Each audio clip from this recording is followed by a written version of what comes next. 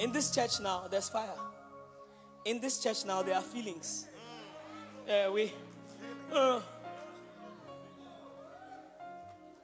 How many of you were not in church last week? Not in church. Let me see your hand. Oh no, just be truthful. Not in church. Give me a wave. If today is your first time, you have to also raise your hand. You're not in church last week. Beautiful. Last week we learned that if you love God, you have feelings for Him. Feelings make you cry. Feelings. One day somebody upset me so much that I started crying. Yeah. There are two things that make me cry: anger and sadness. I don't cry from sadness alone. And sometimes happiness, joy. So feelings make you cry. Yeah. Feelings make you do wild things. Feelings. No. Some of you, the young ladies, you know. Feelings made you take an Uber to Tema. I shouldn't start saying such things. Let me climb upstairs. Feelings make you take an Uber to.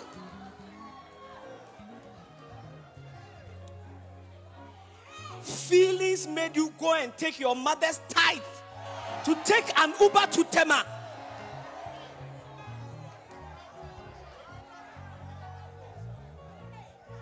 You are standing there as if you don't know the power of feelings. Especially the people here. And the people here, you don't seem to understand feelings. I've not started preaching. Sit down. Today, wait.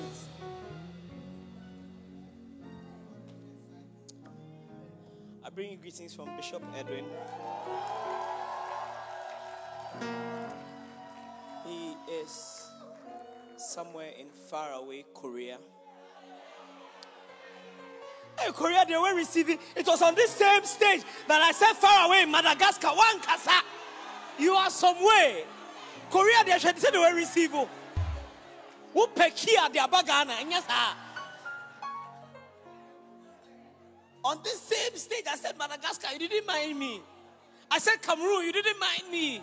I said Bongi, you didn't mind me. Look at Korea, I receive it. Receive it now. Won't you be crowd or no? Do you want to go with Emirates or Qatar? You want to like Emirates? You spend some 24 hours in Dubai and then you continue. Receive it in the name of Jesus. Today somebody sent me a photo. Send me photos. She's in a foreign country far away. She said, oh, today I travel from the city where I am to another city to visit the zoo. Proper zoo, not this type of zoo. She sent me a picture of a fat snake in the zoo. Yes. I almost told her that you join us back here. But he sends his greetings. Bishop sends his greetings, and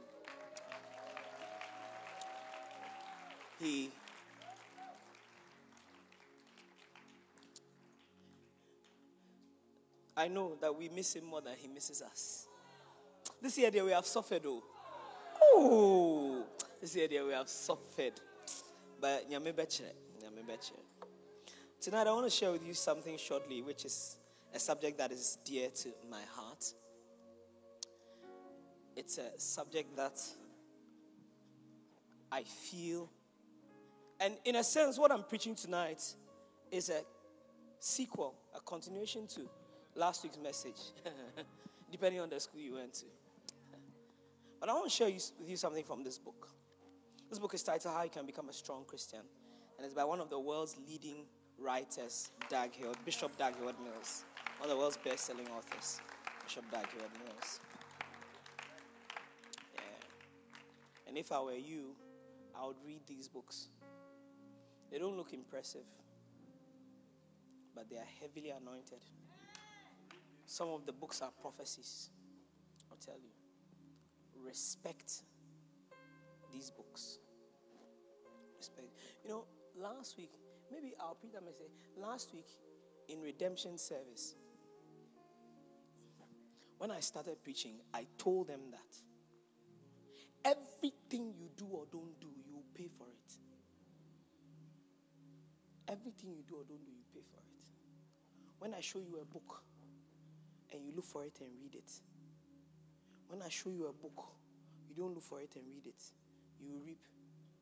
The one who reads will reap. The one who doesn't reap will also reap. Who doesn't read will also reap. Don't be somebody who sits unconcerned. See, one of Satan's major tools against you is passivity. If Satan can get you to be passive to the instructions of God, he has destroyed you. That's how you end up in hell.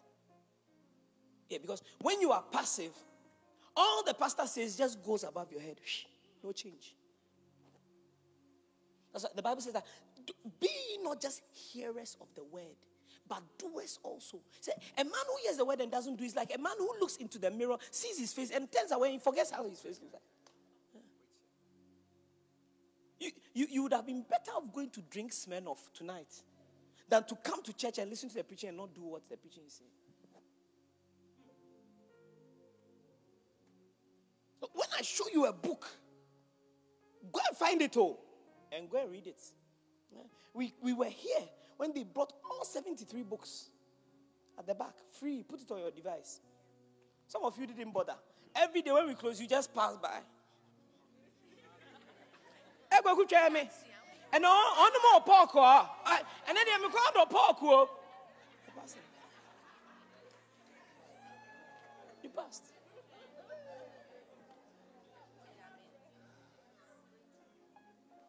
But these books could have turned your smartphone into a degree course in spirituality.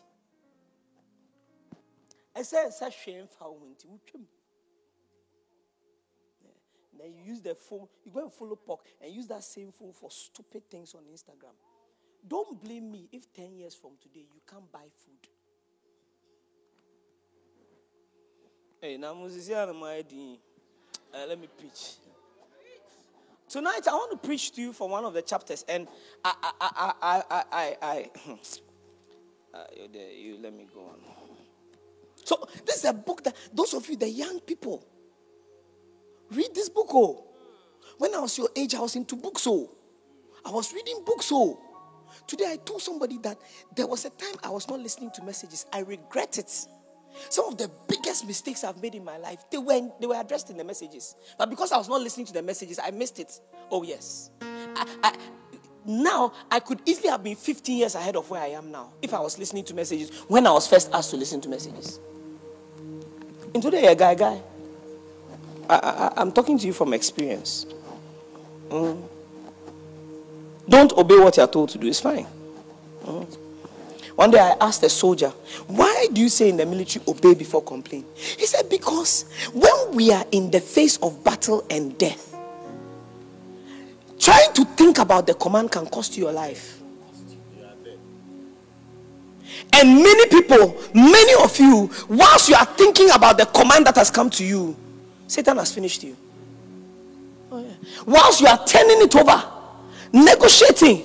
Oh, why can't I have sex with the guy? We love each other. There's chemistry. As you are negotiating the command, Satan has finished you. But I'm also looking at your face. Galatians chapter 4 verse 18. Tonight, I want to share with you about how you can be a zealous Christian. Yes. Oh, clap your hands. A good place to clap your hands. Clap your hands. And I want to welcome all those who are watching online for the brief moments that you'll be with us. God bless you. But I want to remind you that the atmosphere here is also different from online. I know online you get a good feeling, but here it's an upgrade. If you are in Accra, Kaswa, wherever, try, be here. It's different. Galatians 4 verse 18. But it is good to be zealously affected always. In a good thing. And not only when I'm present with you. Charlie, but me NLT. Let me break it down. If someone is eager to do good things for you, that's all right. But let them do it all the time, not just when I'm with you. So, see, zealous in a good thing is to do good things. Eager to do good things. That's what I need you to see. Eager to do good things. Eager to do. Some of you are eager to do evil. Eager to do evil. A bad bonnet there, Jack. My goodness. Your intelligence is alert. Now you think about it. When you're watching Puno in your room, you don't fall asleep to Puno.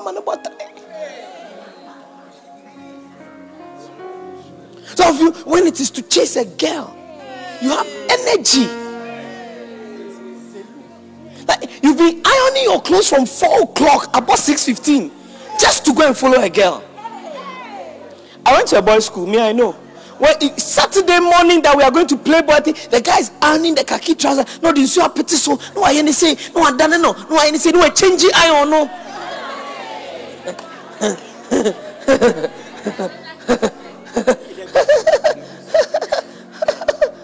Just to go to a girl's school. You know, the shirt is not for him. The khaki trouser is not for him. Just to go and do evil. Or you know what? G.O.B. sneakers and so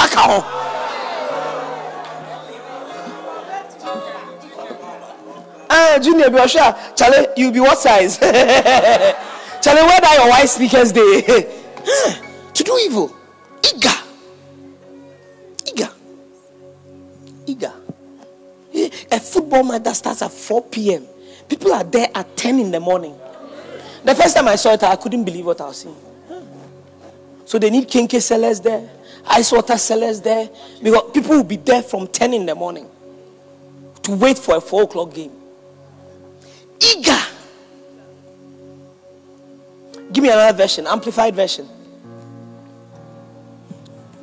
It is always a fine thing, of course, to be zealously sought after as you are, provided that it is for a good purpose and by reason of purity of heart and life, and not just when I'm present with you. Another version. But it is good always to be eagerly sought. So you see, he was talking about their eagerness in seeking. Eagerness. And today I'm talking about eagerness. Now, one of the things, give me Matthew 24:12. One of the things that the Bible teaches us will happen in the last days is that the love of many will grow cold. It will wax cold. So, connected to what we heard last week, the feelings of many will wax cold.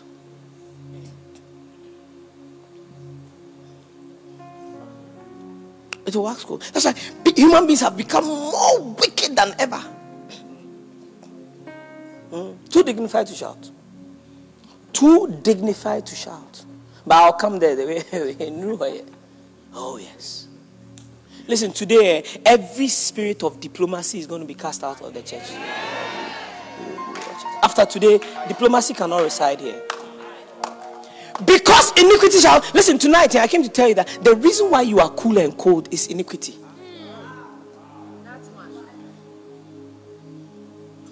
The evil that has kicked you, it will not allow you to dance.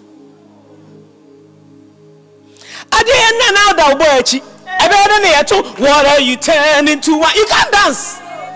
You can't dance. And I say both words.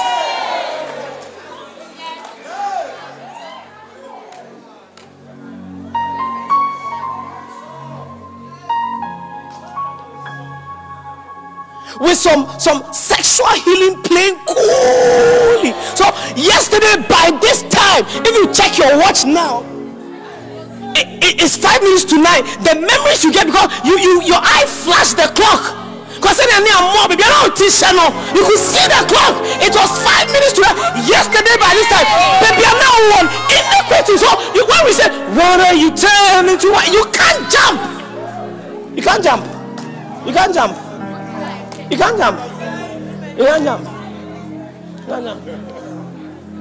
When we open your phone, the pornography WhatsApp groups. One day I took a young man's phone. His pastor brought. Look at his WhatsApp group. The groups are so many that the phone is struggling to open the WhatsApp. Pornography.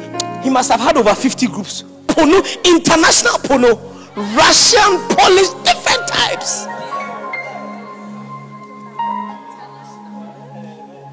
One day they brought a boy to me, 15-year-old boy. They said, this boy, his problem is that he sleeps with older women and they give him money. Yes. I was standing with him on the car park, and as we stood there, a call came. Then his pastor said, pick the call. when he picked the call, I could hear a woman's voice say, Nana Oma. It was a Saturday night. 50-year-old boy, he was in JSS 2 or JHS 3. Nana Oma. And he didn't want to say, oh,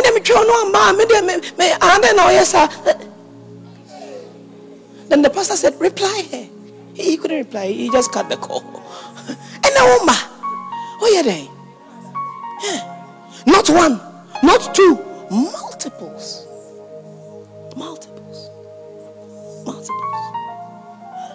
One day I was in church, one of my sheep, she sent me a text message. We were about to start a Tuesday service. I was standing behind the pulpit when the message came. Bing, bling. I said, Bishop, can you believe that today I've called 6 boys come and have sex with me? All of them say they can't come.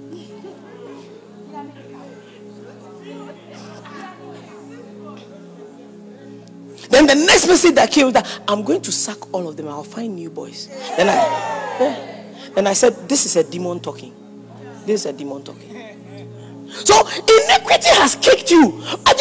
Listen, from Saturday night when you left here, you've listened. All you are using, secular music is soaking you. You not listen to a message. You not read your Bible. You not listen to gospel music. Sir, gospel music. Yeah, boy. Your friend is saying, hey, give me one of the songs. What? Give me a worship song. As the deer panted for the water, so my soul longeth after thee. Debbie, you've not sung some the whole week. You alone are my heart desire, and I know to worship you. No, you know that some. As you are there in your room, you know that some. So when you come and we are doing it, you are cold. Because iniquity shall Charlie, give me NLT on this one. Today I'm not preaching for a long time. See, fast. Sin will be rampant everywhere, and the love of many will grow cold, amplified. And the love of the great body of people will grow cold because of the multiplied lawlessness and iniquity. The reason why you are cool when we are singing, what are you telling? Listen, let me tell you something. You don't understand diplomacy more than me. You don't understand diplomacy more than me. If I walk into a shop with you, the things I'll choose will confuse you. But I'm dancing.